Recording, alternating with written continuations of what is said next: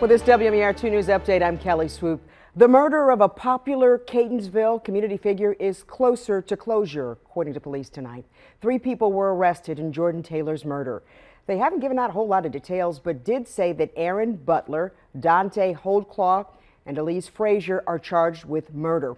Police are still looking for this man, Khalil Madden. There is a $5,000 reward from the ATF for information leading to an arrest. You can send any tips that you may have to 1-800-ATF-GUNS.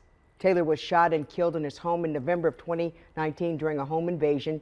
He was best known as Coach Jordan, a title he proudly wore in his work at the Catonsville YMCA. Now to Annapolis, a key bill at the center of a $4 billion education plan is now law. The state Senate overrode Governor Larry Hogan's veto on a bill to tax digital ad sales, as well as to increase the sales tax on e-cigarettes and tobacco products. That money will fuel the blueprint for Maryland's future, also known as the Kirwan Commission Plan. That plan has the state spending $4 billion over the next decade to improve everything from expansion of full-day pre-K for low-income children to teacher pay raises. Governor Hogan had vetoed the tax hike, saying the state couldn't afford it, especially during a pandemic. He expanded his disapproval in a video that he tweeted out. It has no funding mechanism, no real accountability measures, and can't guarantee real results for our kids.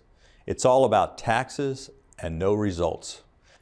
Dr. Britt Kirwan shared his thoughts as well as on the override, saying, quote, "With this action, Maryland is now on track to develop a school system that will be the envy of the nation and as good as any in the world."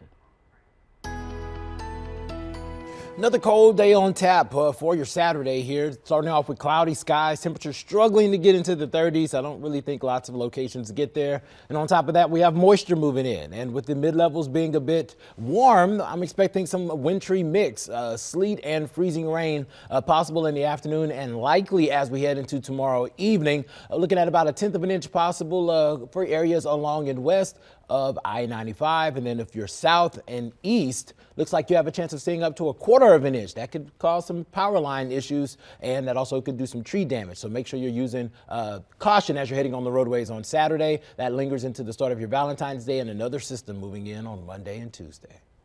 Stick with us online at WMAR2news.com all day for updates on top stories and breaking news, and also for news and weather while you're on the go. Don't forget to download the WMAR2 News app in the App Store. You can watch our live radar and get breaking news sent straight to your phone. Thanks for watching. I'm Kelly Swoop. This WMAR2 News update is sponsored by Jones Junction,